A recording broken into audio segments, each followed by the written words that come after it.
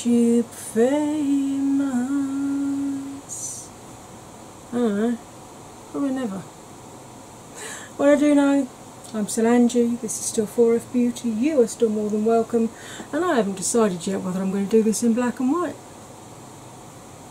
So, surprise! Basically today I am doing a film that I am dedicating to one of my friends, one of my lovely friends, Will Venus. He's had a bit of a tough time recently and he asked me to do a look based on part of my set behind me. And it gave me a chance to try out the Ofra Pro palette that I showed you in one of my last haul videos. So, if you want to find out if this is in black and white, that is exactly what I've done in terms of makeup on my face, or if it is in colour, how I achieve this look, you're in the right place. Sammy the Sloth Straw is here to tell you to grab a drink, grab a snack, put your feet up and get comfy. So it comes. Hey my lovely ones, okay, I am back from the intro that obviously I haven't filmed yet. Again, first of all, apologies for the fan. It's blisteringly hot in my kitchen, which is where I film. So if I don't have that on, I'm going to be no use to man or beast. Secondly, I'm really sorry, it's been a gap again with me filming, but the cellulitis on my legs has got to the stage where it's constantly painful during the day, but it's at a level that your brain eventually gets used to it and can ignore it a little bit more. But it's going through a phase at the moment at night where the minute I lay down and put my legs up, it's like I'm being stabbed in random places all over my leg. I hope that means it's the skin healing itself, but it is stopping me from sleeping. So then, you know, I get up in the morning on maybe an hour's sleep if I'm lucky.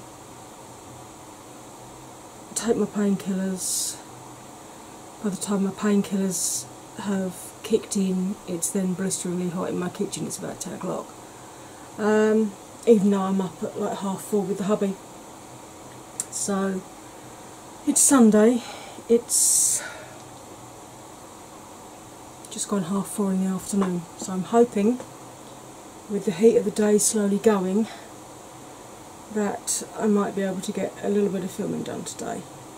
Hubby is about to come in through the back door. It's alright darling, come in. I've warned them to expect you. What I'm going to do today, it's a joint viewer request and it's June. June of course being Pride Month. And I have got my Pride umbrellas, and my lovely wee Scottish Viking friend Will had asked me to do a look based on my brollies, and he's a little bit subdued at the moment, bless his heart. His cat that he'd had for getting on for 17 years sadly passed on, and then the other day he was subjected to homophobic abuse in the street with his husband. So I thought, do you know what?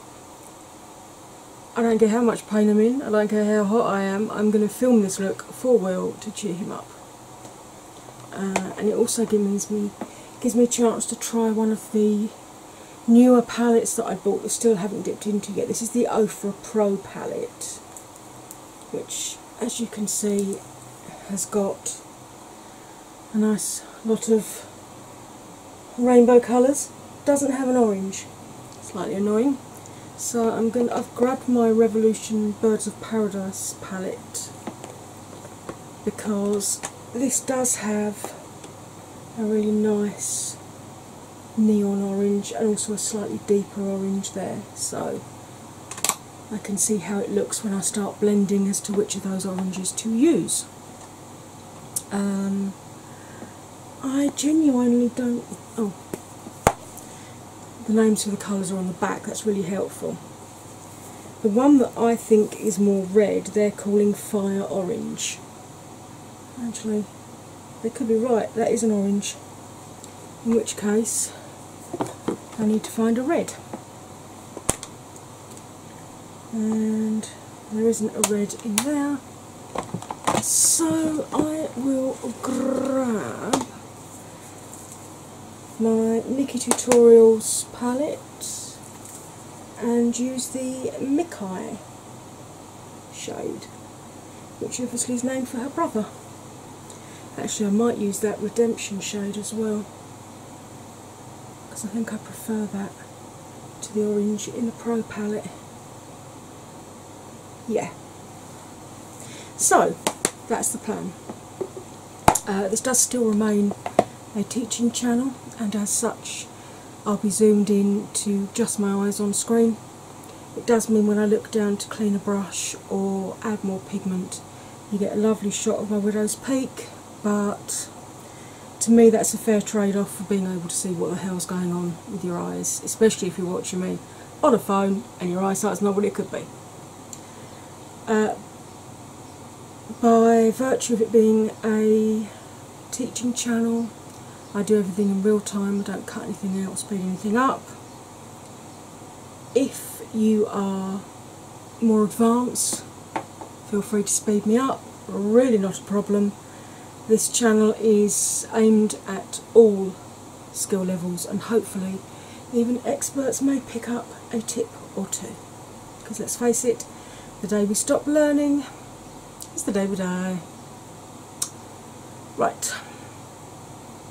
I'm going to insert a clip just now which talks you through the difference between deep set and hooded lids, because I see so many people with deep set eyes mistakenly being told or believing that they have hooded lids.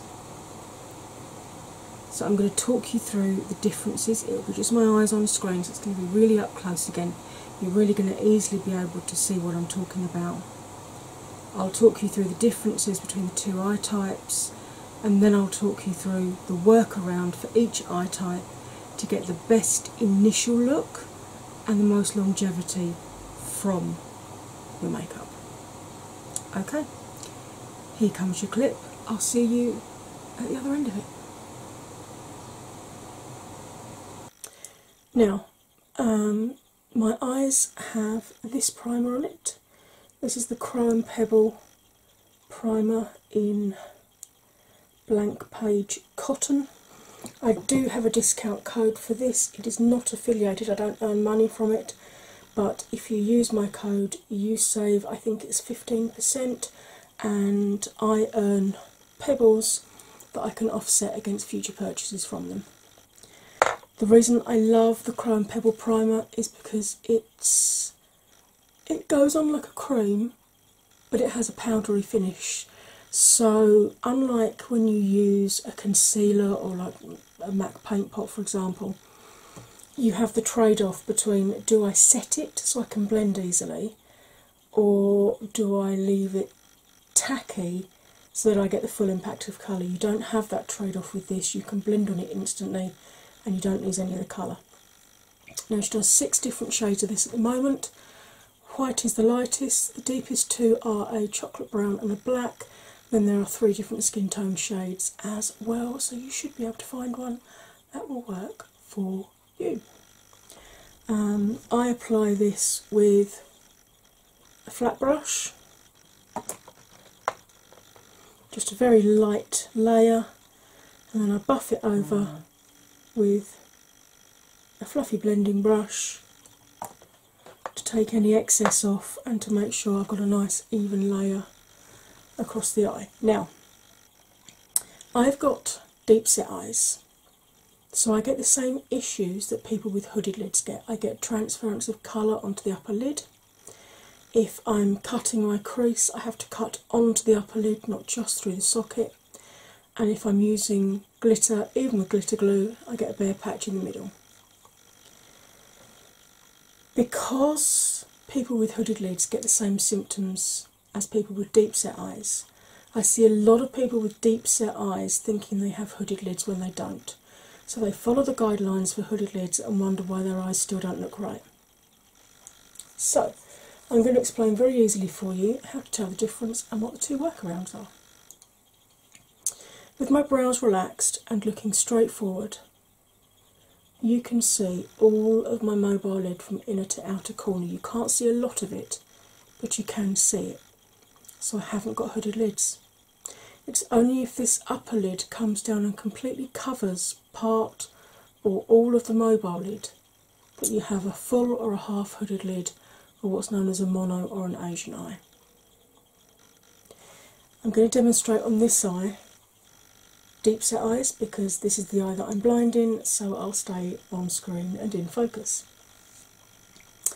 If I cover the visible mobile lid and close my eye, you can see I've got as much, if not more, lid that tucks back away out of sight.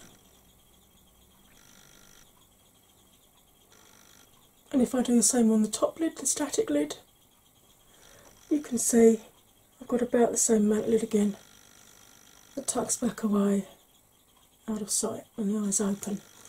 And it's those two bits of lid rubbing together that give me the same issues that hooded lids get.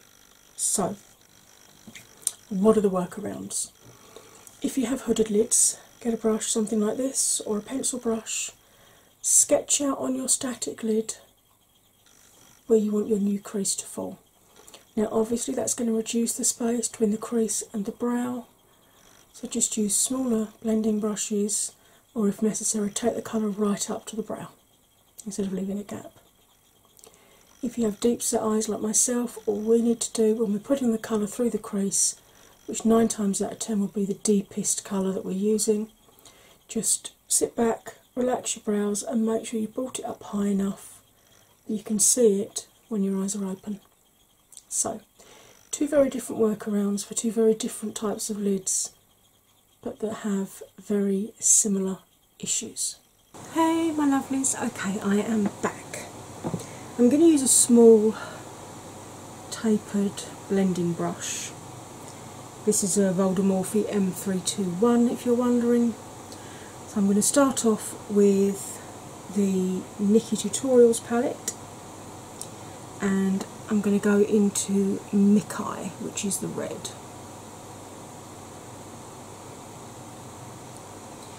And I'm going to start sort of, I suppose, halfway between my crease and my brow, and just start popping some of this pigment on.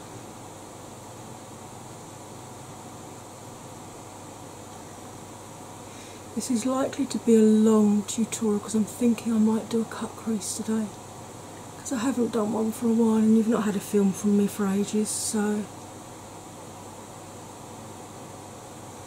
I thought it might be nice if I did a slightly longer film for you today.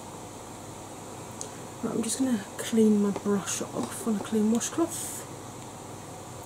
I don't use colour switches, they're too harsh on the bristles of especially natural hair brushes.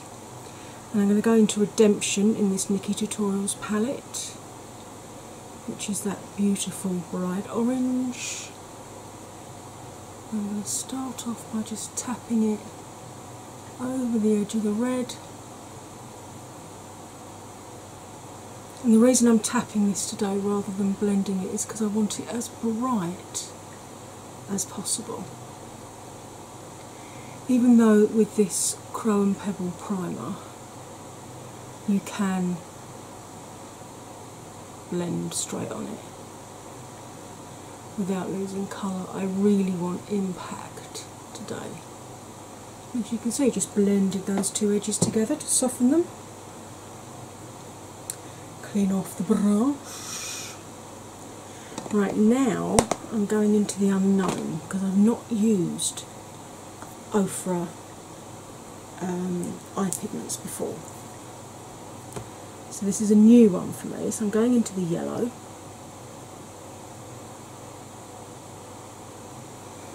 And again, I'm just going to pat that on the edge of the orange.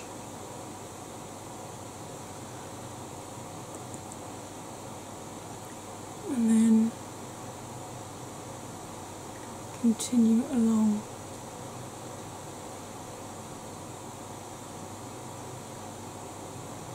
I might add a bit of a touch of this deep orange actually, just at the edge here.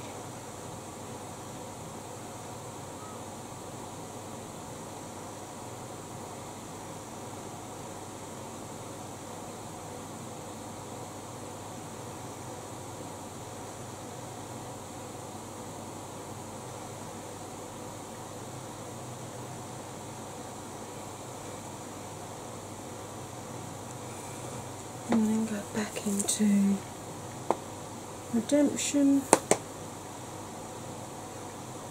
and just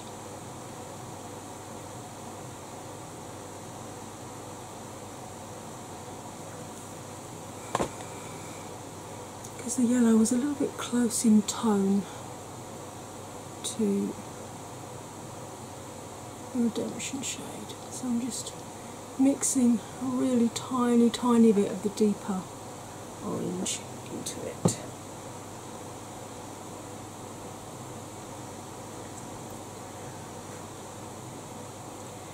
Ooh, I've got two greens to choose from. I would normally go for the citrusy one, this one.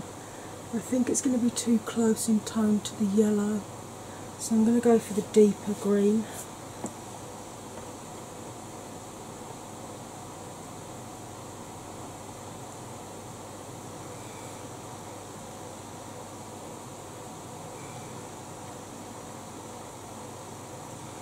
And again, just tapping it on.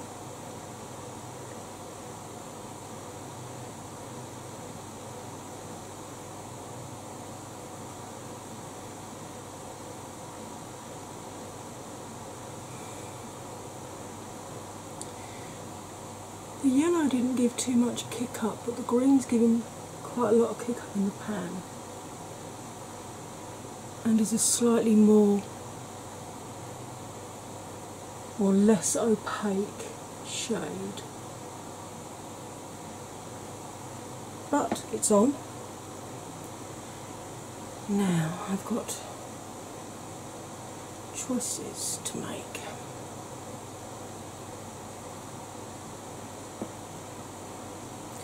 Okay, that blue definitely won't work. Yeah, let's go for that one. Nice aquary blue. Again, start off by tapping it and blending it into the green.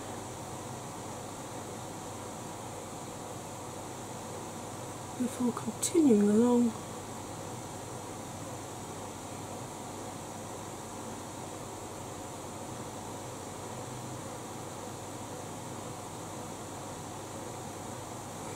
You can always go back into the green and rebuild that back up again. This green is really quite translucent in comparison to the other shades I've laid down so far. And then I'm going to go into the purple.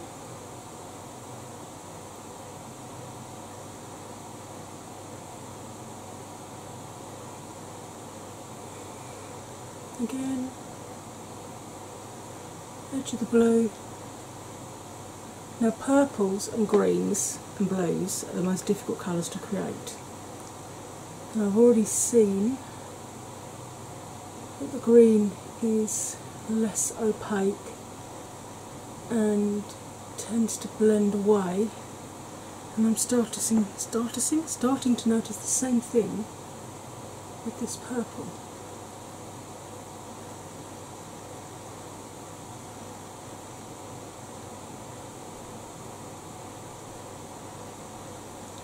But this is what you get new palettes for, to try out the different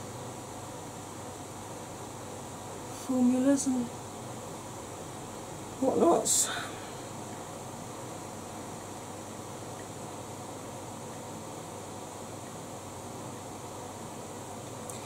And you see I'm really having to build this purple up. Let's go back into the blue again and just strengthen that bit there. Let's just take the blue a little bit further along, I think. Okay. So far, so good. Right. There a minute. Now, to do a cut crease,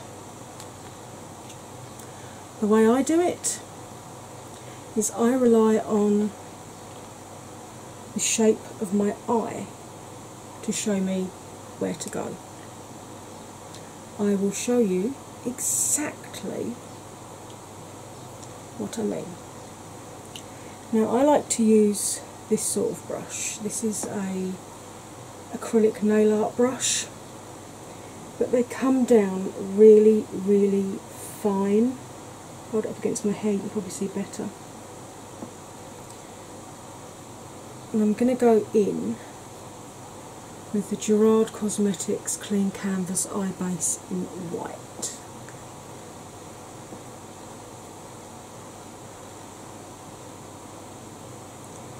Now, there is a super, super easy way to work out how far up your lid to cut your crease. And I'm about to show you how to do it. So you start off, you get your, I'm just going to get a little mirror so I can actually see what I'm doing. No, there goes the pencil. Right, you get this, and you just pat it along your lash line and the mobile part of your lid. Okay? Then open your eye, relax your brows, blink a few times, and then when you look down, you've got the perfect line showing you exactly where you need to cut your crease to.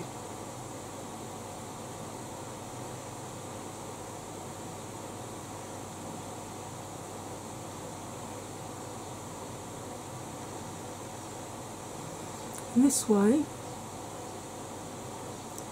no matter what eye shape you have,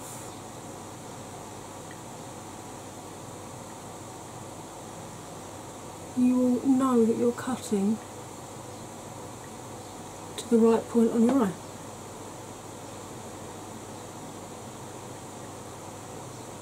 This is especially useful when you have deep set or hooded eyes, because obviously if I just cut the mobile part of the lid, it would then end up going up above it anyway. I then wipe all the colour off of the brush and just very gently pat over the area, wiping off in between. Because what you're doing is you're taking all the excess off, because you don't want the excess to mix in with whatever colour you intend to put onto your lid.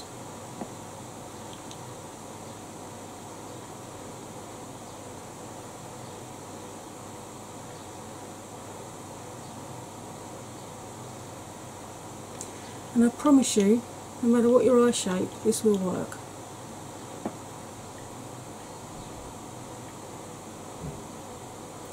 I always do my eyes first anyway, so it doesn't matter if you pull some of the colour off, because we're going to be tightening up and, you know, tidying up in just a moment. I then get a clean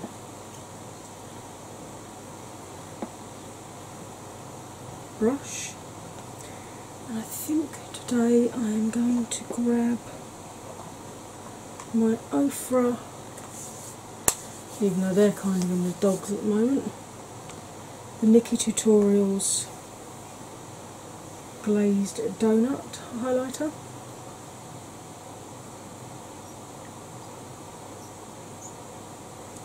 And I'm going to use this on the lid, and I'm literally just going to press it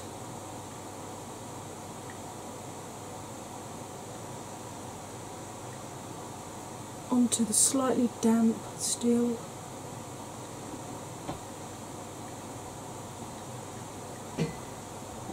base.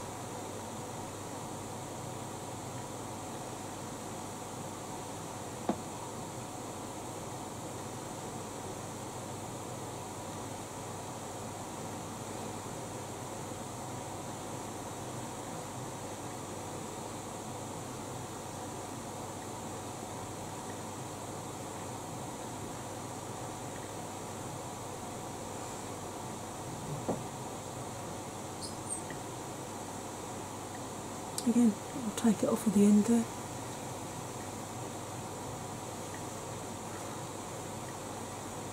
See? So if anybody tells you a cut crease is hard to do, they're lying. It's time consuming, and the first time you do it, it's very daunting. But you can see how easily that applied. And now I'm going to do exactly the same thing with the other eye.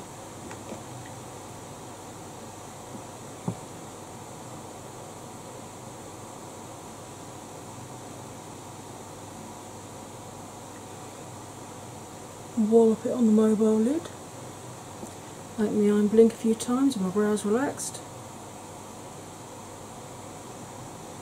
And there's where we need to cut our crease to.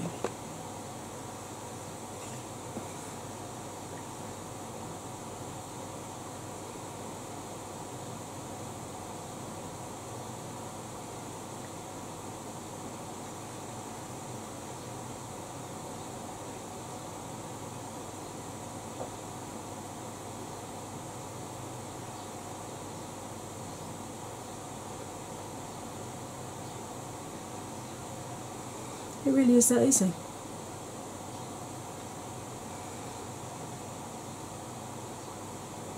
And yeah, it's probably not the professional way of doing it.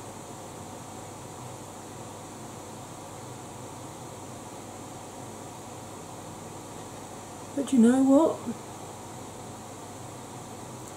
It's my way of doing it. And it works. And when I've taught other people how to do it, they're not crying by the end of it.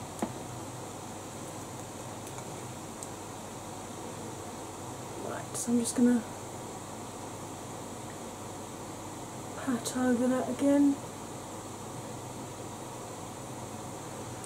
Wipe the brush off each time.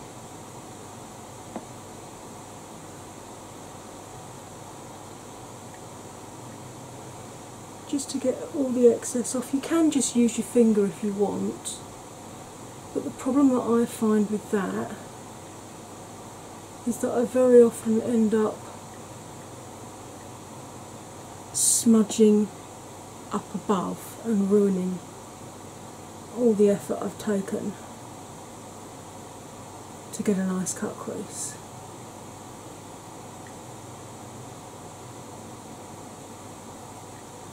Now with this eye, regular viewers will know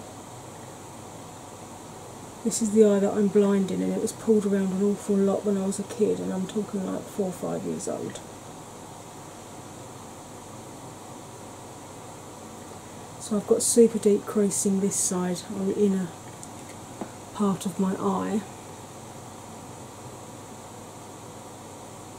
So I do have to stretch my lid out a bit when I'm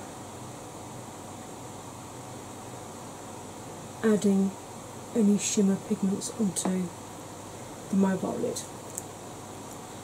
And this is something that I always tell you not to do because of the damage it causes.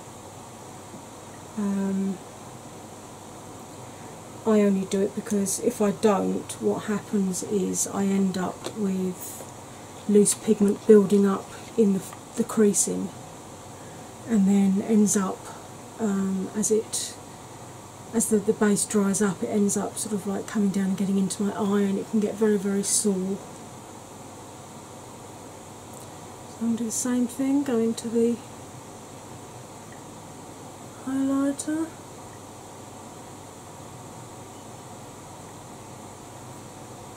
And I'm just going to very gently stretch my lid out to get that on as quickly as I can into that area, and then let go.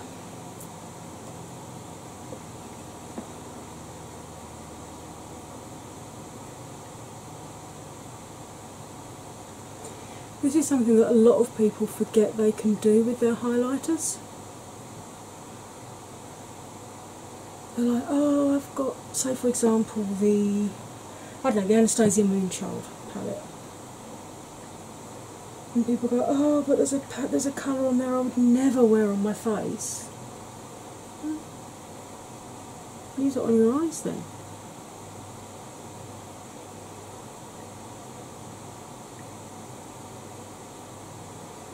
Just colourful pigment.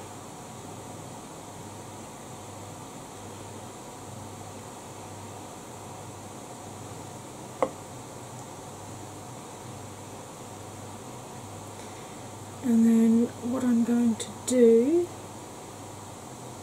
once I've popped the cover back on the acrylic thing to keep the blade, the bristles nice and flat, I'm going to grab my washcloth with a little bit of, not washcloth, cotton round with some micellar water on. I'm just going to use that to tidy up the edge there. Now, a lot of people say, why don't you use tape? And yeah, I could use tape. But if the tape is sticky enough that it's going to stop pigment from getting underneath it, then it's sticky enough, it's going to pull your eye around, which you really don't need and you really don't want. Right, my lovely ones, I'm going to pause you here while I pop foundation and bits and bobs on, and I'll be back to finish off the eye look. I'll have a little while now before I can chat to you again, but for you, my darlings, it's going to be absolutely instant. So I'll see you right now.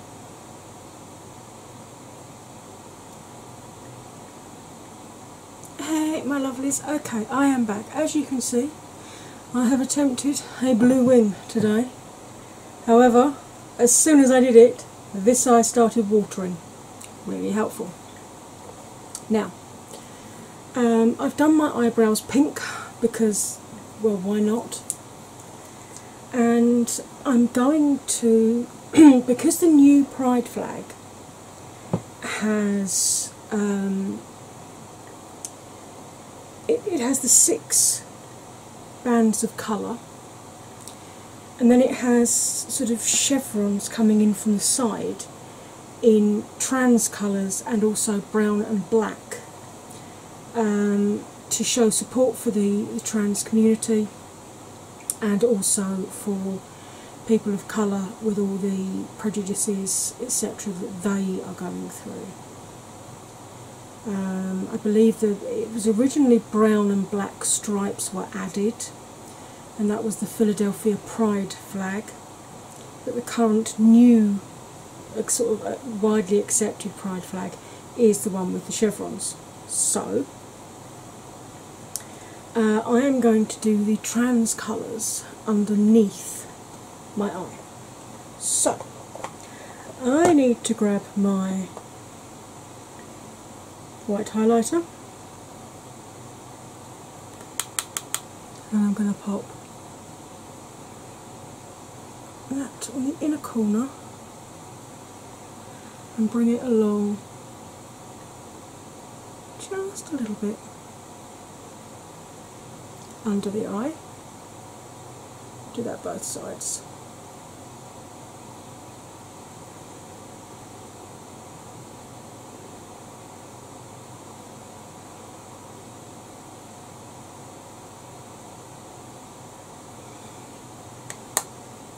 That will also help give a little bit of brightness in the inner corner there.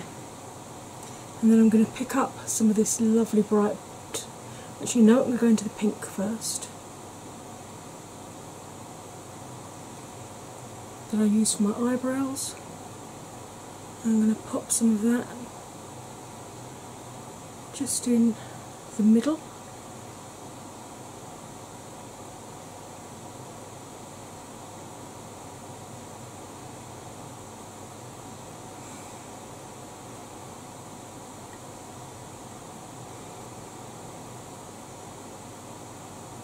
I always flinch with this eye because obviously being blind in it, I don't have any peripheral vision, so I'm relying on a little tiny little screen, what feels like miles away on my camera, and muscle memory in order to not poke myself in the eye.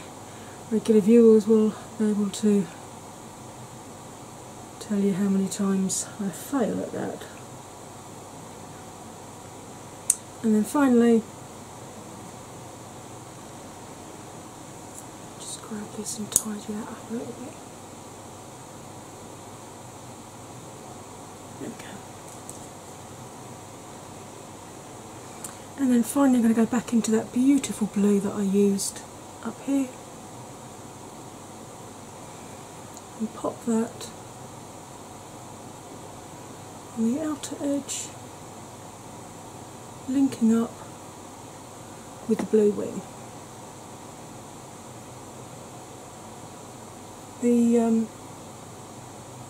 I used the Revolution Flick, Renaissance Flick in blue.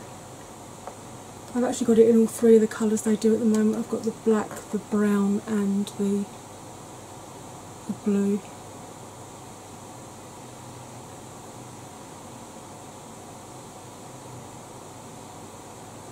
But I wanted to keep this as bright as possible today.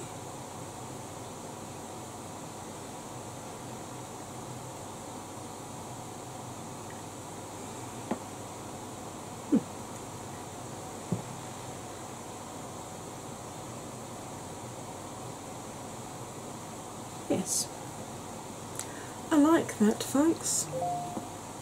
Shush phone, please, thank you. Right, I'm going to pause you one last time. I'm going to put some mascara on, choose a highlight for my cheeks, I haven't decided which one yet, and a lippy, and I will be back once again for you instant. So I'll see you right now. I am back.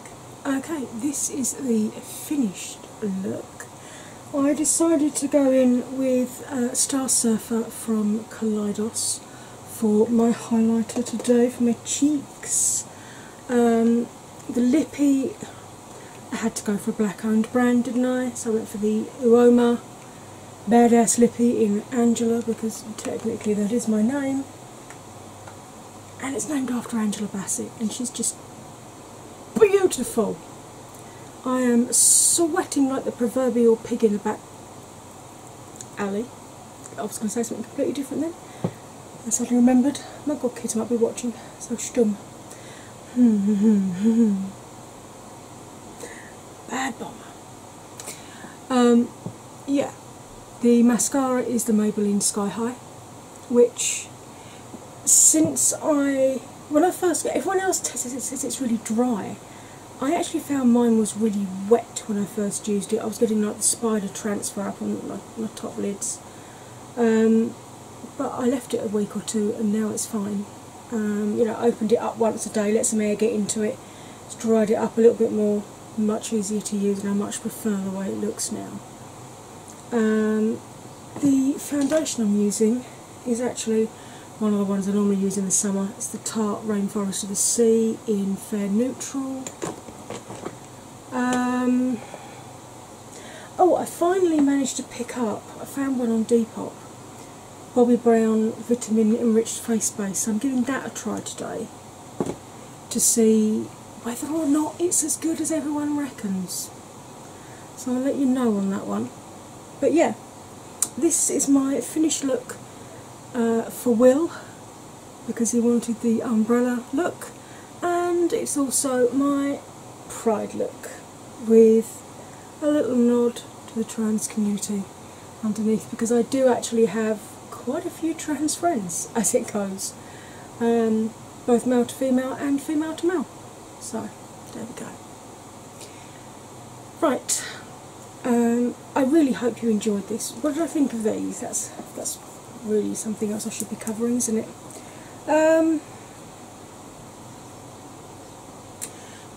The green and the purple I need to use again, blending rather than packing, to see how they perform, because they were not as impactful as the yellow, the blue and the pink that I used from this palette.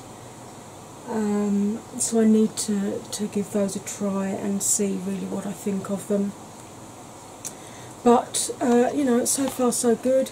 Obviously it depends on how well they stay on during the day, whether there's any fading through the day, and of course I will only know that in a few hours' time. So, shush now phone, thank you very much. Right, as I was saying, if you're one of my 4F babies, please double check you're still subscribed. YouTube are still unsubscribing people, but they are leaving my films in your feed, so it's not obvious that you've been deleted or removed. It's also worth double checking your notification status, because all of mine keep getting put back to personalised, which means I don't actually get anything in terms of notifications, which is really bloody annoying. So that's true not just for me, but for all the channels that you follow. Speaking of channels that you follow, I'm going to try and remember to link my friend Will's channel in the description box. It'd be lovely if you could go across and just, subscribe, show him a little bit of support. He's had a rough time of it the last couple of weeks, and I'm sure he'd appreciate some of the 4F beauty love that you are always so good at sharing. If you are new here and you've tripped over me some other way, hi, hello, welcome, I hope you've enjoyed it. This is a pretty good indication of what you're going to get from me. Lots of wittering in what I'm told is a very soothing voice about all kinds of everything. Important, not important, interesting, maybe not interesting to you. Yeah, this is me basically. It'd be lovely if you too would like to join the 4F family. It's super easy to do. You hit that red subscribe button, then you ring my bell, and choose all notifications in the hope that YouTube will actually send you some. In the meantime, if you have enjoyed this and you want to see what other things I've got, there's an awful lot of films on my channel now. There's tutorials, there's product reviews, collabs, challenges, tags. I even read you my favourite poem in one of them. So I'm sure you'll find something on there to interest you. So basically, I've said it for years. Grab a drink, grab a snack, pick a playlist, put your feet up, chill out with your iced coffee and your custard cream or whatever your biscuit of choice may be, and just indulge for a bit, babe, and enjoy yourself. Right, my lovely ones, as ever, all that remains for me to say is you'll stay fabulous, and I will see you next time. Bye for now.